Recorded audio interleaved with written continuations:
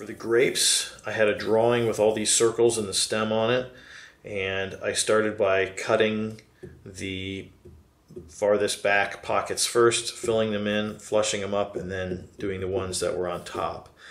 The circles were cut as a pocket, and then the inlay was cut with the same circle but 5/1000 tolerance, which they fit just perfectly in there. They just slipped right in. And what I did was I cut the individual circles on a long strip just in a row, a little deeper than 1/8 of an inch, turned it on its side and ran it through the bandsaw and just popped off all the circles, and they fit in there just perfectly. So that worked out really well. And let me talk about what I learned with the lettering, and I'll show you on the shaper what I came up with.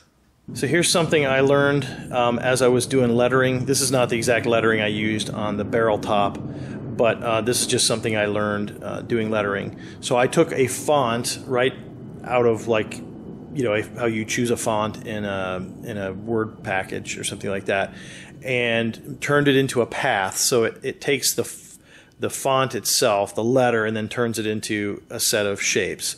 And when you color code it, the shaper says, okay, this is going to be an inside cut. And you can see that the cutter is able to make the entire path. So I'm able to do an inside cut, and then after that I'm able to do a pocketing cut, which carves out anything that the inside cut didn't get. This is a different letter than I used on the barrel top, but it's the same concept. Those are fairly straight letters.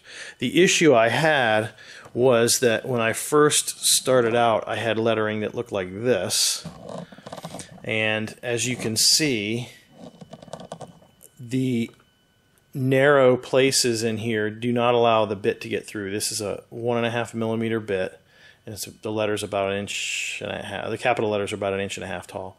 So 1.5 millimeters, 1.5 inches tall, and then these thin areas, you can see that the bit just can't get there. And then if I come over here, you see there's another section here. So you'd end up with portions of the letter undone. And not a big deal. It's just something I learned and something I thought I'd pass on.